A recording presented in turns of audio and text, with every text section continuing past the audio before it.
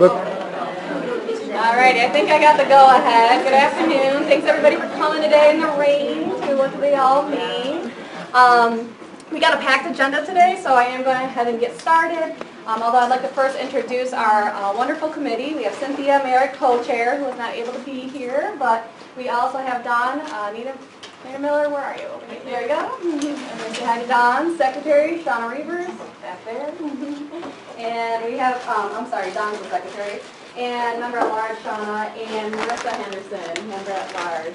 I also want to mention our AAUP-AFT folks that are here today, and Ms. Tammy had to walk back, but you know she's so wonderful in helping us at all of our events, as well as Michelle Petko, who you'll hear from later, and Mark Billy. So as I mentioned, we have a lot to get through today, so I'm going to have Ricardo, he'll give us a kickoff to how all these programs fit together. Thanks, Ricardo. Hey everybody. Happy, what is this, opening day? Postponed opening. Yeah. That's because I'm a sports widow. My wife works for the Detroit Sports Commission, so she's got stuff to do today with people in town who are supposed to be here. From Mike. Is this good? Yeah. Mm-hmm. All right, so quick question. I asked this has been around for a couple of years. Who's seen this in the last year or two? How many people have been here? So we've got a lot of people who this will be your first time. Doesn't mean that you're new, it just means that it's your first time to this session. Of all the workshops that ASSC does, this is one that's just come around the last few years, and it's to address a common challenge that we have. There's a lot of acronyms up here, a lot of names, a lot of committees that you're going to hear about, entities. My role is just to take a brief kind of an overview to give you some way to conceptualize these different areas. On the one side, you've got the union, Local 6075. You've got the ASSC. You may have heard of the Union Council, and some of you may have even heard of the Contract Enforcement Team. You'll hear about each of those. On this side, we've got the ASPDC and the Academic Staff Mentoring Committee, and the Academic Senate, and another more recent year development is the ATA and AAC. I use the acronyms. You're going to get to hear what the full names are, so I won't spill all those out right now. One of the ways that it may be helpful is to think about, you'll hear some of the historical basis, like where these came from. On this grouping, these are either union supported, like the ASSC funding. It's an entity that is purely driven by the union. It's not, some of these things are combinations. The Union Council is not contractual, it's part of our bylaws. It's in the union bylaws, so that's an entity that comes from there. And so is the Contract Enforcement Team is from those members. On the other side, we've got the ASPDC, which is an entity that is formed by the contract between the union and the university. It is run and administered by the administration. You're going to hear from the chair, so the leadership, so ASSC leadership is from our members. The ASPDC is comprised of members who are appointed through a process that you'll hear about, but its leadership is administratively appointed. Funding from it comes from an agreed amount in the contract that is then administered by the administration. The Academic Senate kind of sits in between there as the academic governance that is faculty and academic staff. So these first two, here and here, you can think about as entities that work on us as academic staff professionals. So you may have workshops that are about how to perform the activities that you need to for the contract, like we do here, ESS, tenure promotion, professional records.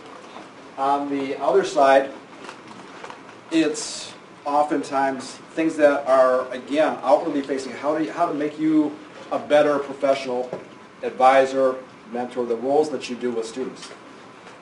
The newer group, the Academic Training Academy and Academic Advisor Council and its training committee, tend to focus more on the student-facing side of what we do.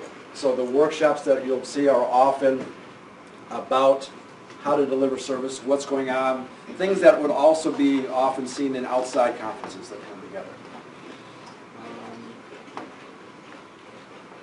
So if that's confusing, it should get a little less so as we move forward.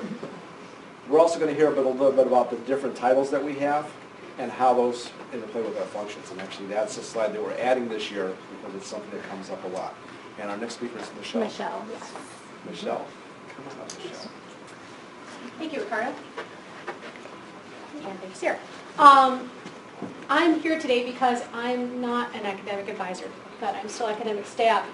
And when I first came on campus 3.5 years ago, a friend of mine came up and said, hey, ESS and promotions, start now. And I'm like, huh? So when I would get emails about academic staff events, I was like, well, do I fit into this? My title is ASO, I'm an academic services officer, but I oversee biology labs. I don't advise students. I work kind of indirectly with them. So how do I fit into this? And when I approached the group, I said, okay, well, what about the rest of us who aren't the academic advisors? Because when I would go to these events, it would be mostly academic advisors and kind of geared toward them. And so when I approached them, I said, okay, we'll throw in this slide because this includes all these other people as well.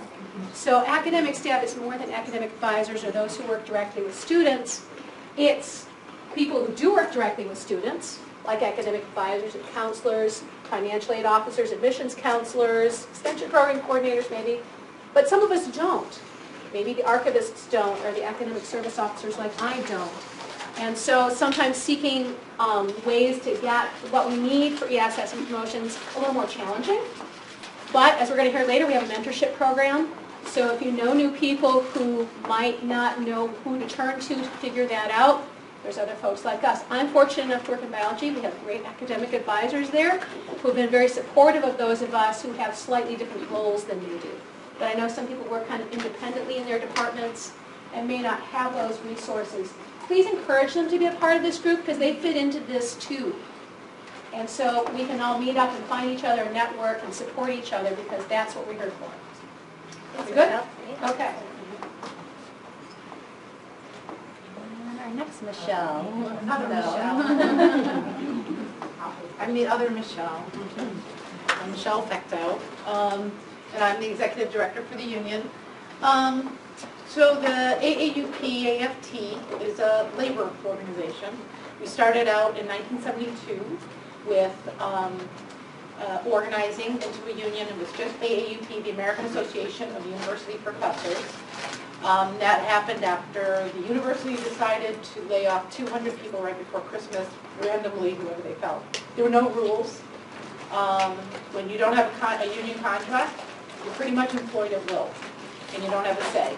So this spurred an organization. If you look at our contract, the layoff language is one of the most intense and the best parts of our contract because it was born out of what I consider administration abuse of their powers, and I got a response around job security for the layoff language. And later on, in 1997, we affiliated with the American Federation of Teachers, which is what DPS is, that's our sister local, and a number of other mostly urban areas are organized by AFT. Michigan Education Association has mostly the suburban and rural districts. So we have many sister organizations across the state. And that also made us be with the AFL-CIO. The AFL-CIO is an umbrella organization where all different unions belong. And one of the benefits of that is we have negotiated benefits. We have, I just gave some referrals. For instance, the union at the highest levels negotiate with around benefits like legal benefits, financial benefits. So if you ever need an attorney, call the union office, we can hook you up. You have to be a full member of the union, fair share. Others don't get this benefit. If you're a full union member, you get a free consultation and discounted services. And I personally have used them. Some of my kids have gotten into trouble, but it's another story. It's a great benefit. So we are part of we're very much integrated with the labor community and many different other organizations through this. And part of that is the labor organizations also have a say in who becomes Board of Governors, who is nominated by the Democratic Party. who's going to be on the board of governors. That's also had, so we actually screen the Democrats who want to be on the board of governors. We make sure that they understand our concerns, and there's people that, if there are problems, that we can go to. So that's another benefit of being in this organization. So our purpose is to effectively advocate for the interests of faculty and academic staff, build strength through collective action, negotiate contracts with the administration, and by law, we're limited to wages, hours, and working conditions. We also assist members in resolving disputes with the university administration. And if there's a violation of the contract, we file grievances, which is a more formal process where the administration must meet with us. And if we can't resolve it, we have the opportunity to go to a third party, an arbitrator, where the arbitrator makes a decision. So it's independent from the university, and we're not beholden to them. I don't work for I used to work for the university, but I don't. Your dues pays for my salary, so when I advocate, I don't have to worry about them affecting my job. So I can be a bulldog if I so choose. They do see me as sort of a pain. Hopefully, someone I can work with as well. And this idea of collective action is really important to our union. I know Mark just the last Board of Governors meeting last Friday organized to retain a couple of lecturers who were high senior that were let go. And even though the administration complied with the contract, gave them the notice that they were supposed to get, we were able to collectively put pressure to get them to rescind that non-renewal and to extend their contract. And that's what we mean by collective action. So sometimes there are issues that the idea of power in numbers is very meaningful. And the idea of union is not just people in the union office. It's people looking out for each other. Other fellow members came to those meetings to stand up for their colleagues. And that's what a union truly is. So we are here to help build those opportunities and find strategic ways, effective ways where we can collectively have an impact to protect our interests and make sure people are treated fairly. So that's what our purpose is. Our total membership is about 1,850 bar unit members. Anyone who works 50% or more as a faculty member or as a academic staff person. Most of our union is faculty, which is 1,500, and about 350 are all these other things. We also have athletics, and we have trainers and coaches too in there too. So there's a number of ways, if you wanted to get involved, that you can get involved, and the more people get involved, the stronger we are. That's the whole idea of this collective action, or this collective group. That's where our power lies. So we have ASSC, and one of the things that this group, there's opportunities to run. The terms are 1 year, except if you go for co-chair, then you are committed to being the chair the following year. We generally run the elections for ASSC May, June, in that period of time. I did bring a few nomination forms if you are interested in participating on the ASSC and helping to run these events and coming up with ideas of things you might want to do and work with colleagues from across campus. That would be wonderful. We really encourage you to do it. It's a short term. It's something great to put on your vita. Union work is also considered service to the university, so you can put it down as meaningful service. So I'm going to just leave these by Mark. And if you are so inclined, take one. If you have a colleague that might be interested, that wasn't here today, you can take one. Yes? There's slides for each of those things. And there's slides for each of those things. So I should stop. No, I don't think we have the political action I'm next, so committee. keep on going. No, Okay. Political action committee, we have the council rep. We're looking for council reps from every single department. It was great if we can have both an academic staff person and a faculty person. Someone will talk more about that. Rounding, which is making sure that we have full membership. Right now we have about 76% of the bargaining unit is a full union member. We would like it to be even higher, so if you want to work with Mark, our organizing director, on that. We have our executive board, which are also we're taking nominations for now. And we have a number of other committees that I want to bring up. Mark in particular, and I don't know if you want to say anything. He's like, I like to stay in the background kind of guy. But he's wonderful to work with and fun to work with if you're. But he also has been working on something called the Social Justice Committee. I don't know if you remember when there was a ban on Muslims, the travel ban that came out. We organized I shouldn't say we, mostly Mark, but we all organized a rally in support of our Muslim faculty, academic staff, and students. That's something the Social Justice Committee did, and they get involved in other issues as well.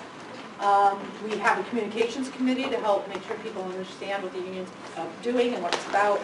And then there's a gender equity committee that we're working on. It has a child care committee, which Sarah Doyle also serves on. And we just sent out something recently, you should have gotten your email, which talks about family-friendly resources that you can tap into. That was something that committee did. If you're interested in getting involved with any of these things, just let us know. We'd love to have you. And we're also looking at pay equity as well. And we're actually working with, and Paul Beavers is very involved with that. We're looking at pay disparities based on gender, but we're also going to be looking at other areas of pay disparities as well. And we're meeting with the provost and the president on that. So hopefully, we can actually get something to this. So that's the AAUP-AFT. And if you have any questions, just come here. Thanks. Debbie? Thanks, Michelle. All right. This was a great segue for ASSC. ASSC's purpose is to promote the interests of higher education and to advance the standards, ideals, and welfare of the academic staff on Wayne State University. This is accomplished via some of the activities such as today, so workshops and luncheons, including professional record, annual review and selective salary, ESS and promotion, special topics on benefits, human resources, FMLA, and these are really inspired from you all. So if you have ideas that you would like to be seen presented at the ASSC workshops, let us know. If you have evaluations in front of you, we'd love your feedback. We also have other activities such as our holiday parties, which many of you might have been to, recognition luncheons. Basically, we love to get together, we love to celebrate, we love to eat. So again, please feel free to participate. As far as composition goes, all academic staff who are members of the WSU AAUP-AFT are members.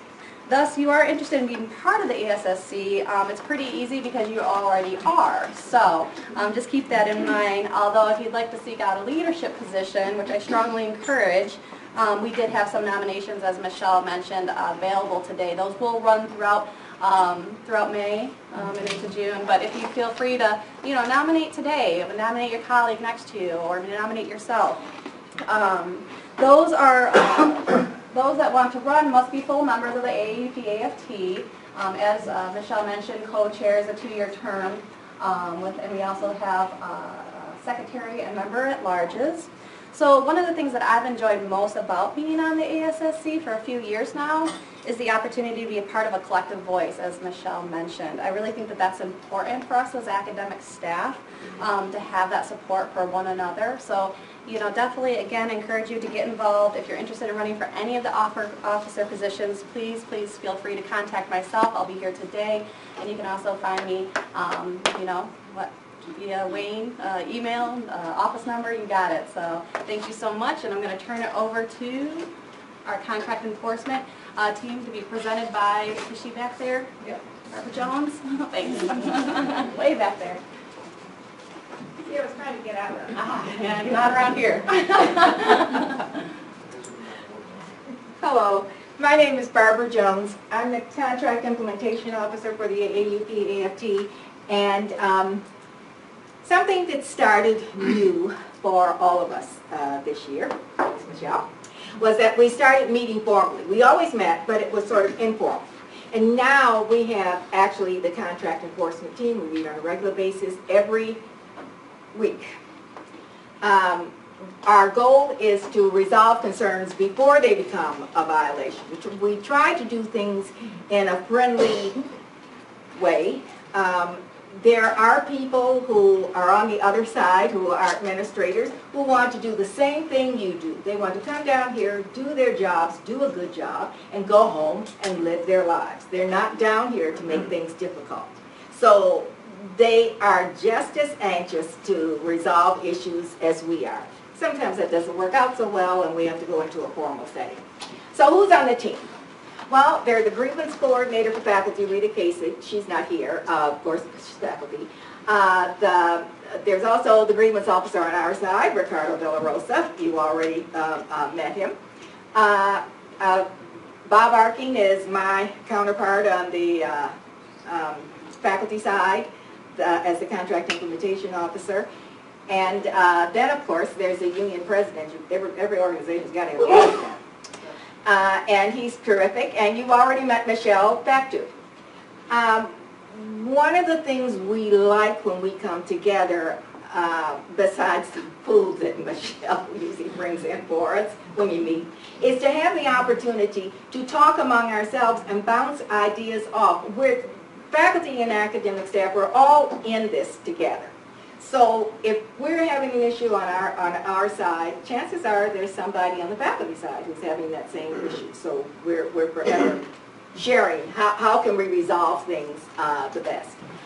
Is Tammy here? Oh, okay. Can't run without Tammy. I described her once, even though she's formerly the executive assistant. I would say she's the goddess of the office because she sort of resolves everything that we need. If you need something, call Tammy. She'll point you in the right direction. Our function, as I said, is really to review. I want to say this exactly right because I liked it the way it was written. That we meet weekly to review and work on and resolve dozens of issues, and I mean dozens of issues, things that are potential issues that we stop from actually being an issue is very important. And the teams work together to investigate and to strategize over how we can do this. Is there anything else you want to know about us? Besides, we're very, very happy to be able to do this. I came to the university 10 days after the union was voted in. So I've been with it a long time. And most people who were from Detroit were brought up to always be pro-union. And I just can't think of any other way. Yes, Ricardo. In most of these, you're going to see an opportunity to get involved. This doesn't have the same traditional voting application. However, the team over the past couple of years has been looking to try to develop some new contract enforcement skill sets. So if you happen to be a member who likes to read and in very detail the contract, finds it interesting, or for whatever reason would like to be involved with kind of just coming in, working with us for some long-term development, potentially to be somebody on the team in the future, we need to have some sustainability. Contact us. There's not a formal mechanism, so it's conversations that we have, and we really would love to have somebody who's been around, who's been looking at it. If you've been impacted by the contract and that gives you an opportunity to dig into its intricacies, let us know. If you're reading anything interesting, thanks for reminding me. If you read anything interesting that has anything to do with the union, send it to Mark Dilly. Mark makes certain that we all get copies of everything, no matter how obscure the article is, about what's going on with unions in the education arena and just around the country, period. Thank you. To join up with us, Veronica from the Academic Staff Professional Development Committee. Good afternoon, everybody. I'm Veronica Seeds, Chair of the Academic Staff Professional Development Committee, ASPDC, quicker way to say it. Our committee is comprised, we have about 6 members now. The members are appointed by the Academic Senate Policy Committee under the Provost Office for a 2-year term. Most of the time they serve a 2-year term, but everyone can participate in our events. So we host a number of different events. This year we've kind of tried to focus on more professional development. So it's been off to a slower start because we're not doing our traditional programs that we do every year. But we do have a an exciting program coming up in the next couple of weeks, diversity and inclusion and how it impacts us as academic staff. So that'll be coming up April 16th. Hope to see you there. We also give an opportunity for you all to obtain travel grants. So if you're interested in going to a professional committee, you can submit a request for a travel grant. We will reimburse you or cover up to $800 max or 50% of your travel arrangement. So this gives you a good opportunity to see, you know, what other people are doing at other institutions and what the trend is in your field. So that's kind of a big push for us, and you can find more information about that on our website. And I think that's about all I wanted to make sure that I mentioned. We do have some committee members here, so if you guys can just raise your hand. We have our appointed members, and then our past members, some of them have stayed on as volunteers, and we give them an opportunity to do that too. So we look forward to serving you. Thanks, Veronica. And Matthew Hendricks for ASMC.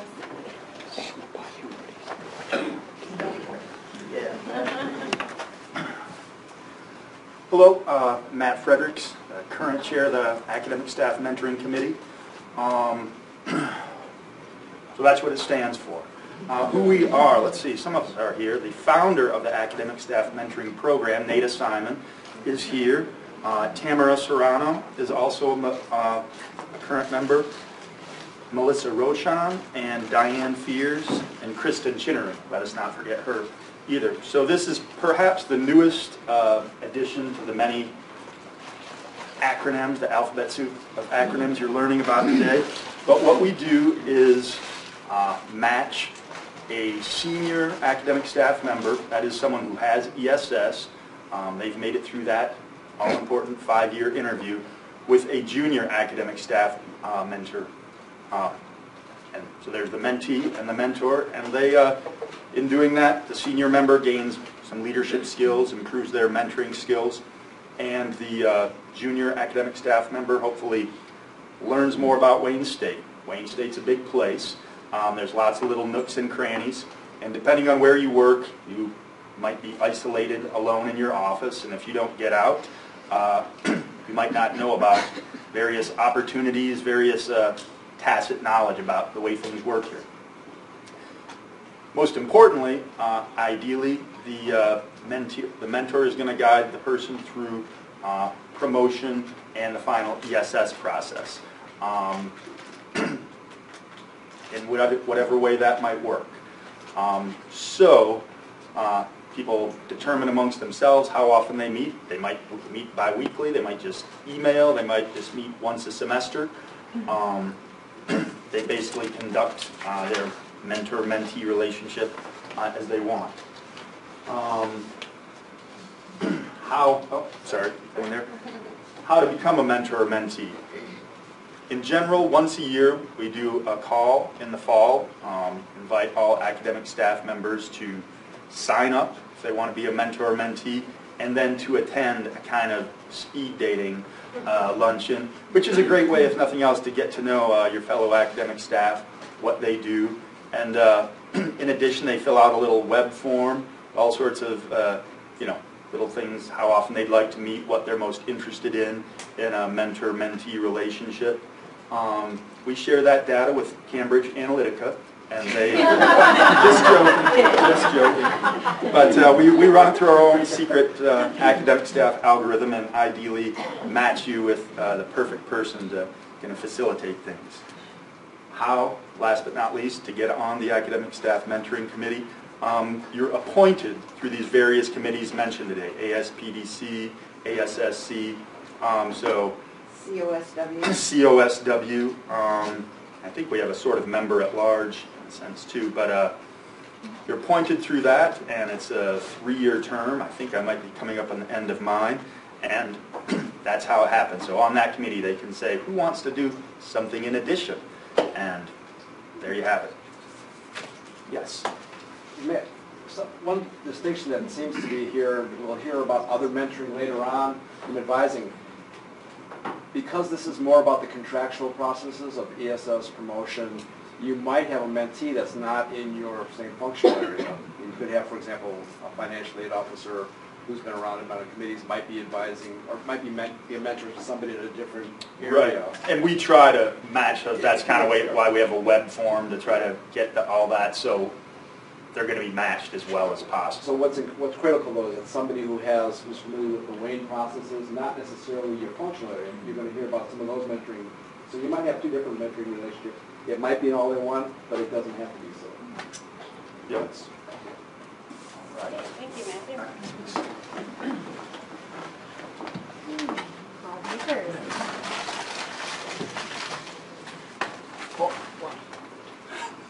By all rights, pardon me, by all rights you should be hearing from Kristen Chenery right now. Unfortunately, she's out having her knee repaired, so she's not available.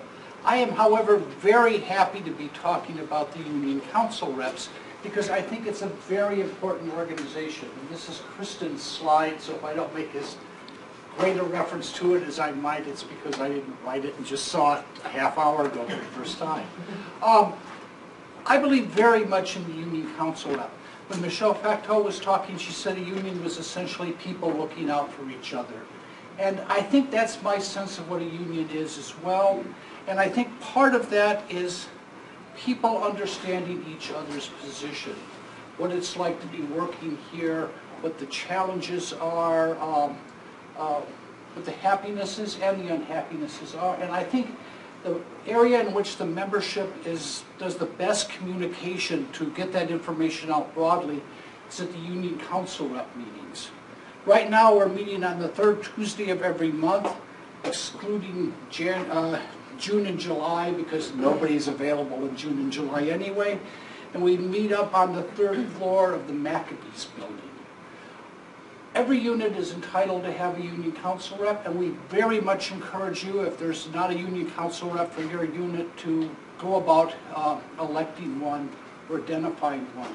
When I first got involved, there were so few of us that we kind of met near just Kristen's office in the Ruther. There were like 6 of us that would show up all the time.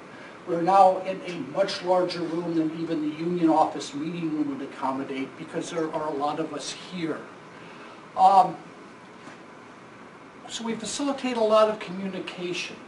Typically in a meeting, what we begin with is by doing a round robin about the issues and situations that have come up in our units. We then go on to talk to the director of organizing, and that's a really important thing because a lot of us become involved with the organizing. The rounding, I do phone bank stuff, so if you've gotten some call reminding you there's a meeting going on, it's probably me calling at the other end. And just the challenges of getting people really involved in the union. We've sponsored the Social Justice Committee, we've sponsored the Communication Committee, and one of the great outcomes of that has been our new Council Communicator newsletter, which I believe you've all gotten the most recent issue to in a email just this last week. And we do other things like the parking committee that we have, which really is looking out for what's really important to most of us, which is getting here on campus and not losing every bit of a raise that we might have to increase parking costs. More importantly, if you're on the committee, you tend to communicate back out to the memberships. I have a slot in our library's forum, which is where I talk about what's going on in the union. When people bring up questions and they tend to approach me before they approach other people in the union, I often can point out that these questions are not unique to the libraries, which is who I work for.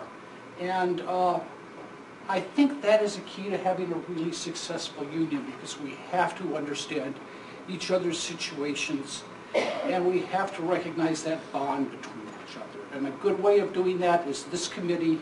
And again, if your unit doesn't have a representative, think about becoming that representative to the Union Council. So thanks. Faculty as well are on this committee. I think very highly of the academic staff, and we're very active on the committee. But there are a number of faculty members, and you'd be surprised how often the issues that are confronting the faculty are the same ones confronting the academic staff. How often the concerns that we have are their concerns as well. Okay. I actually have a question, Paul. If I remember correctly, you can have an academic staff and a faculty member represent. So just because you have somebody from your department representing, if it's a faculty, we can have an academic staff and vice versa, correct? Yes, School of Information is a case in point where they have both representatives. Yeah, so, great, thank you. And night assignment. Yeah, I'm ticking off all of these committees that I've been on over my 25 years here. And then an award for who had the most committee of. No, it's got to be Barbara Jones. She's been here longer. The Academic Senate is created for faculty governance through the Board of Governors statutes. We are the group that is to determine academic policy.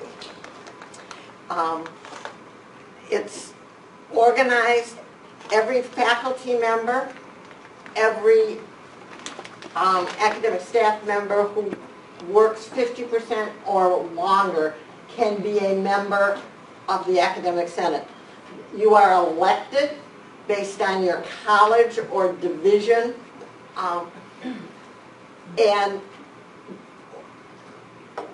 each time it's for a 3-year term. And you know, you don't switch your wrists, you don't sign them, you don't you want me to stand here? I don't like to stand here behind the desk. It's too much like teaching. Please, thank you. You're elected for a 3-year term. You can be re-elected, there are no term limits. And it's arranged with each, like the House of Representatives is in Washington, D.C. Every college or division gets a proportional representation. There are 82 members, and 6 of those 82 are members at large. Every year, 2 of us are elected as member at large. The election is going on now. It's not a plug to vote for me, but I am running. But I would like academic staff to vote. There is 1 faculty member and 4 academic staff to vote. The top 2 people get a vote and get on for a 3-year term. The policy committee... May I interrupt you for a moment while Sure. you're saying that? NADA has to be very fair in giving out that information. I don't. I am campaigning for NADA side. Vote for NADA side. Thanks, Barbara. It's like Chicago, vote early and often. But you can only vote once, because with computers it's different.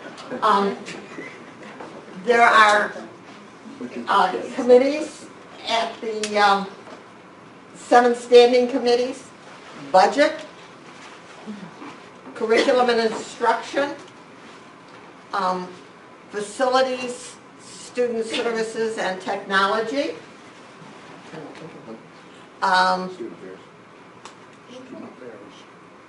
student affairs, of which I chair, research, which is, you know, for me it's up here, and the elections committee. Every senator serves on a committee. The policy committee is elected every fall. There is 1 3-year term, and then 2 people continue if they've been elected for a 3-year term, and 4 1-year terms. This past fall, I was elected to the 3-year policy term. To be on policy, you meet virtually every Monday afternoon with the provost, who is chair of the Academic Senate, because that gets him there. In the past, I understand the provost did not like to regularly attend and didn't. so they made them that job chair of the Academic Senate. The Senate also has a president, and that is elected by the senators.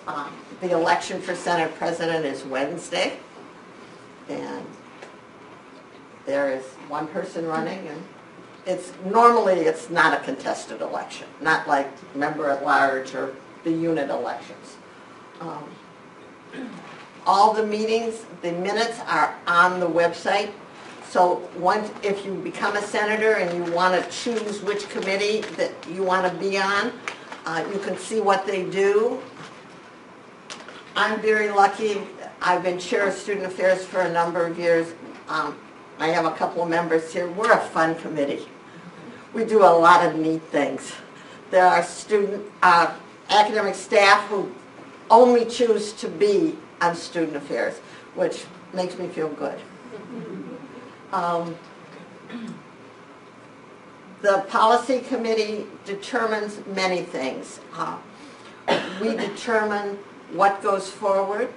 We put people on committees. We look at your choices, but P&T is meeting. A couple of people here are on the university academic staff P&T.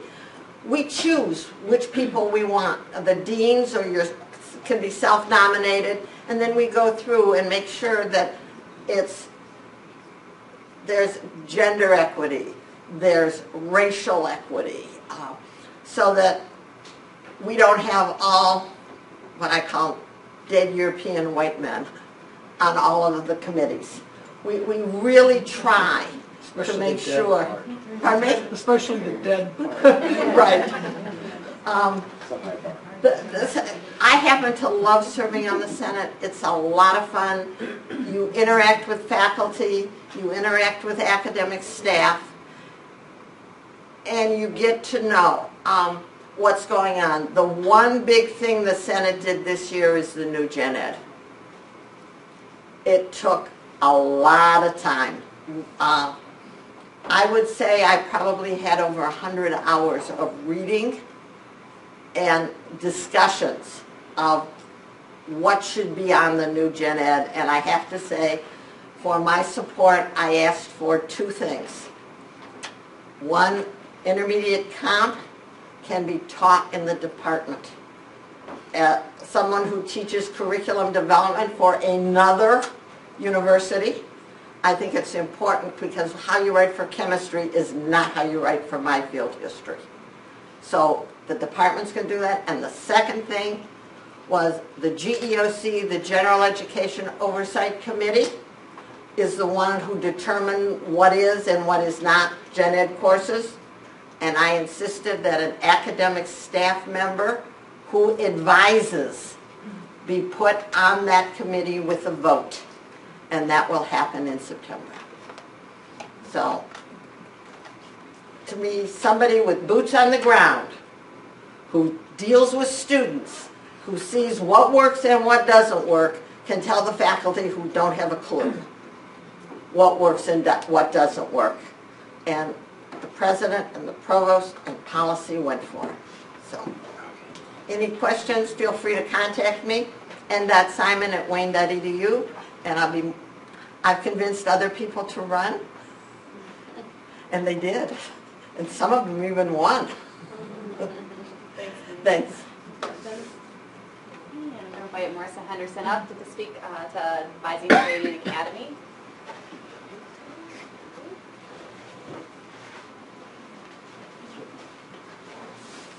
Unfortunately, Kate couldn't be here, so.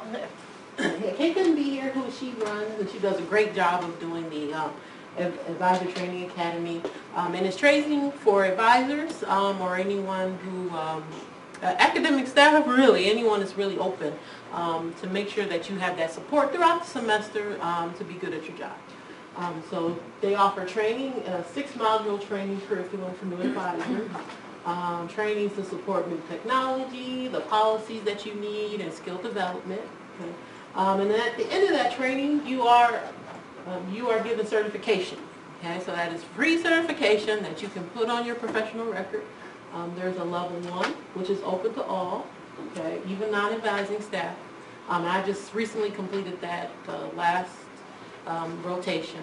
And then there's a level 2 also, and it promotes advanced professional development. If you want to know what the requirements to get each one, it is online on the ATA website. There's also a lot of community activities that she make sure everyone knows. There's Lunch and Learns that happens on Fridays. There's a book club that goes throughout the semester. There's advisory directory, advisory board. There's recognition. So once you get your certification, there is a nice presentation for those who make it during that rotation. Recognition T, level 2 conference award, advisor article publications.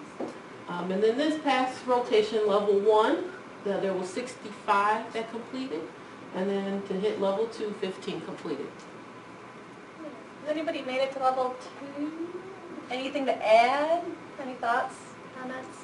I was going to say, the bonus though, we're all looking for funding, right, to go to conferences and to attend things. You get a $250 bonus stipend funding award to pay for Yeah. a registration fee. Yeah, so after you complete your level 2. So if you completed your level 1, you're halfway there. If like you're money. senior staff and you don't necessarily need to go to level 1, like do level 2, it's worth it. And you know, we're all talking about lack of funding. Sitting there, waiting to be you. Waiting to be picked up, right? Well, thank you. Thank you, Marissa. And I think we have, last but not least, on our academic advising council.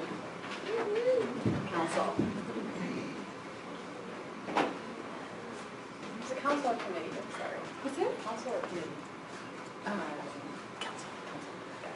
Hi, for those of you I haven't met, I'm Laura Hetzler. I'm presenting on the AAC today. I'm actually the past president. Stephanie was not available to join us today as our current president. The council came out of the goal to keep advisors from being soloed within the departments with the decentralization of advising across campus.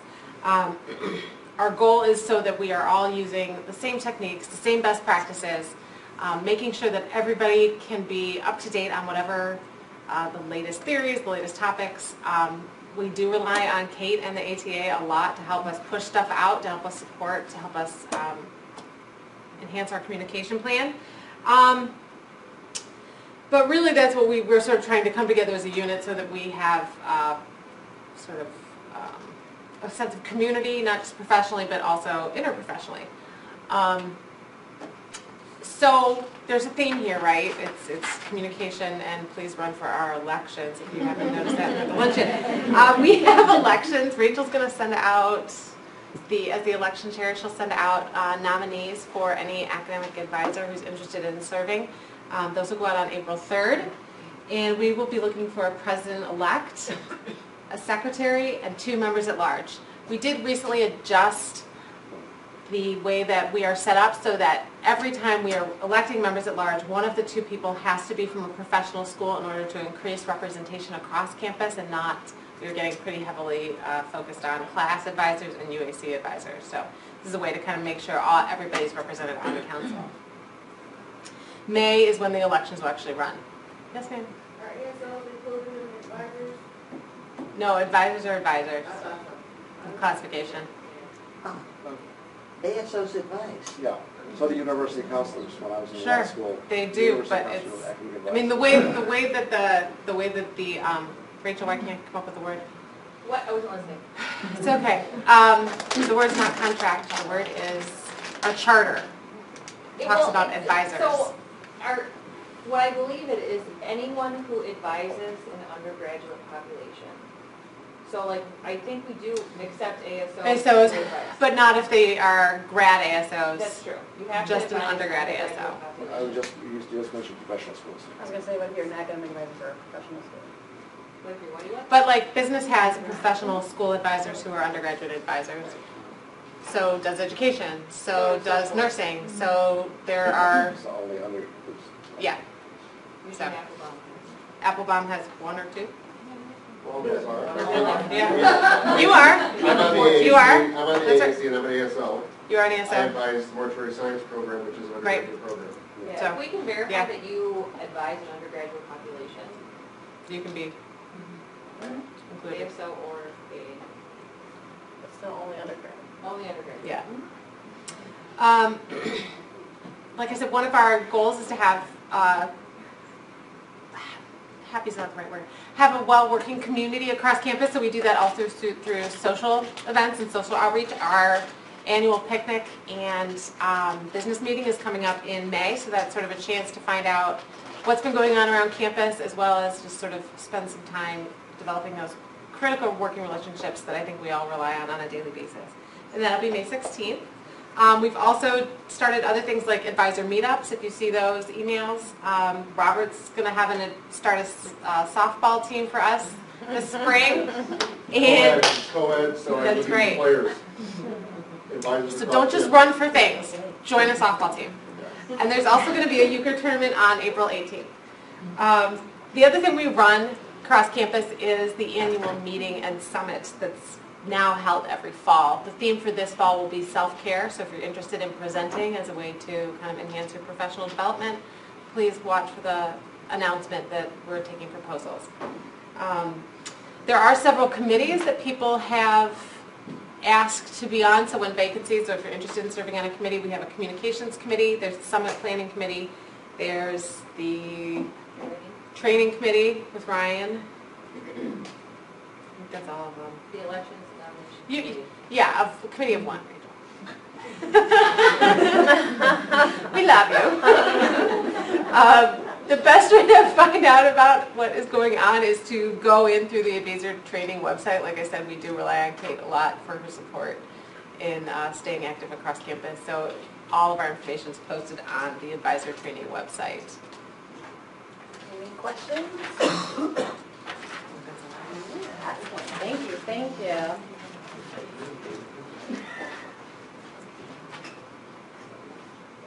We covered everything, right? So if everybody could just help me thank all of our presenters. Thank you again for coming today. Please provide your evaluations. And I just want to put a quick plug to Dawn for next month, our last event of the academic year, which will be our service project. Usually it's in the fall. This year we're going to do a spring service project. So as Sarah mentioned, the Academic Staff Steering Committee, we always do actually a service project, one during the academic year. The last 2 years we had our service project around December, during the holidays.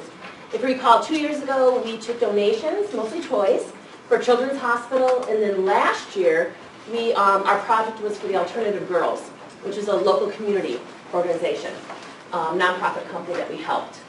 So this year what we're going to do is our spring project. It'll last perhaps a couple of months. We're going to actually next month at our meeting tell you all the details about it. We're going to actually make it an educational theme. We would like to collect books, primarily maybe for elementary school children, some school supplies. Maybe we'll identify also some projects or some volunteer activities that any of you can maybe be available and would want to participate. And we're going to reach out to the community, okay? People in the community that actually are affiliated with Wayne State or not, right? And so that they can see all the great work that we do. So it's going to have an educational theme. Our place that we're going to have next month's meeting is yet to be determined. It's a very busy time in April, and a lot of places have been booked for over a year. So we'll get that information out to you, but it's going to be Thursday, April 26th. During that meeting, just really quick, we're just going to have maybe a quick slideshow about what the ASSC has done this year, kind of summarize the different meetings that we've had, talk about the service project, of course, a little bit more. We're going to have 5 door prizes, okay? So everyone's going to get a raffle ticket with some cool, nice prizes. And just kind of have a little social event like we always do here, with lunch as well.